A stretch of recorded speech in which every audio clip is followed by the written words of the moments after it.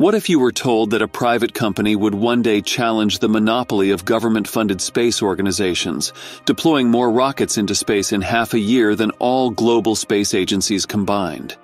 A bold question indeed, which brings us to the incredible story of SpaceX. Musk founded SpaceX in 2002. He had a visionary goal: to make space exploration more accessible and eventually to enable human life on Mars. However, his ambitious dreams were met with widespread skepticism. At the time, the idea of a private entity disrupting the space sector was, at best, considered a fantasy. The industry was dominated by governmental agencies like NASA in the US, Roscosmos in Russia, and the European Space Agency in Europe. These organizations had the financial power, the expertise, and the experience of decades of operations, seemingly leaving little room for new entrants. SpaceX started with a small team, operating out of a warehouse in El Segundo, California. The early days were challenging as the team grappled with the technical and logistical complexities of space technology. Musk had put a significant portion of his personal fortune into SpaceX, but the company was still operating on a shoestring budget, especially compared to the well-funded governmental agencies they sought to compete against. In the early years, failure was a common occurrence for SpaceX.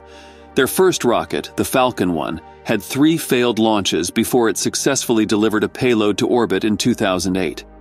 These failures pushed the company to the brink of bankruptcy, and many industry observers doubted that SpaceX would survive. Yet Musk was undeterred. He injected his personal funds into the company, keeping the operation afloat. In 2008, when Falcon 1 finally succeeded, it was the first privately funded liquid-fueled rocket to deliver a payload to orbit. This significant achievement was followed by an even bigger milestone. In December of the same year, NASA awarded SpaceX a $1.6 billion contract to fly cargo to the International Space Station. The critics were proved wrong. Not only did SpaceX survive its early trials, but it also emerged as a serious competitor in the space industry. Fast forward to 2023, SpaceX aims not to fit into the established norms, but to surpass them and break records after records. After achieving a remarkable 61 launches in 2022, the company has embarked on an even more breathtaking trajectory in the first half of 2023. Musk set a target for the company at the beginning of the year: an ambitious 100 Falcon launches for 2023. This aim marked a considerable increase from the 61 launches accomplished in 2022. In the first half of the year alone, SpaceX launched a staggering 44 rockets, including 41 Falcon 9, 2 Falcon Heavies, and 1 Starship. This achievement becomes even more astonishing when compared to other countries' space programs. For instance, China conducted 25 launches mainly using the Chang'e rocket family, Russia carried out 9 launches, and India managed 4 successful launches. Europe, Japan, and Korea also contributed to the global tally, but none came close to matching SpaceX's output. Apart from SpaceX, in the US, Rocket Labs, the company behind the Electron, stands as the second largest, having completed 5 successful missions. The absence of Blue Origin from this list is noticeable due to an in-flight anomaly in 2022 grounding its New Shepard rocket. Looking at these figures, it becomes clear that SpaceX currently reigns supreme in the rocket industry. Reaching 100 launches in a year is a big goal for SpaceX. It means they would need to send a rocket into space about every 3.65 days. When you think about all the work it takes to prepare a rocket for launch, this is really amazing. In the first half of 2023, SpaceX has been very busy. They have been launching rockets about once every 4.05 days. That's nearly 2 launches per week, is not something you see every day in the space industry. One reason why SpaceX might be able to do this is because of a change they made to the Falcon 9 rocket's second stage nozzle. The second stage nozzle is a part of the rocket that helps it move in space. In April 2023, SpaceX introduced a new design for this part, which makes it easier and faster to build. When we look at SpaceX's plans for 2023, they have 31 more launches scheduled. This doesn't even include any extra launches they might do for their Starlink mission, which is a project to send lots of satellites into space to provide internet service. With all of this activity, it seems possible that SpaceX could reach their goal of 100 launches this year. While SpaceX is breaking records and reaching new heights, the rest of the rocket industry is grappling with a crisis. Many medium and heavy launch vehicles are being retired, and the remaining ones are fully booked.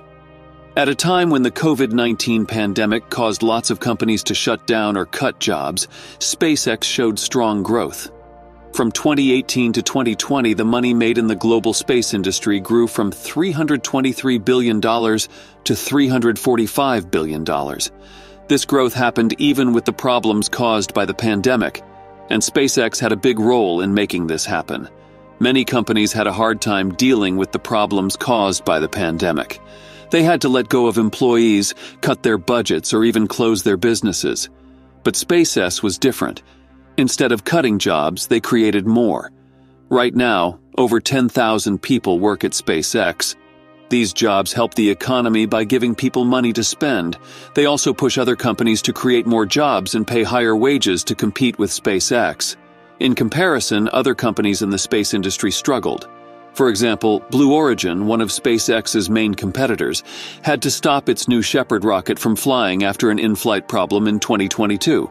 This problem slowed down their progress and made it hard for them to compete with SpaceX. But the company's influence extends beyond providing employment opportunities. SpaceX is leading the charge in the development of new technologies. Recently, a Falcon 9 rocket made history by launching for a record-breaking 16th time, lifting off from Cape Canaveral Space Force Station in Florida and carrying 22 of SpaceX's Starlink satellites toward low Earth orbit. After its successful launch, the first stage booster came back to Earth, landing on the deck of the SpaceX drone ship. Just read the instructions in the Atlantic Ocean, about 8.5 minutes after liftoff. This level of reuse is unheard of in traditional rocketry and reflects the essence of SpaceX's approach. The Falcon 9's upper stage, meanwhile, continued its mission, carrying the 22 Starlink V2 mini satellites into low Earth orbit.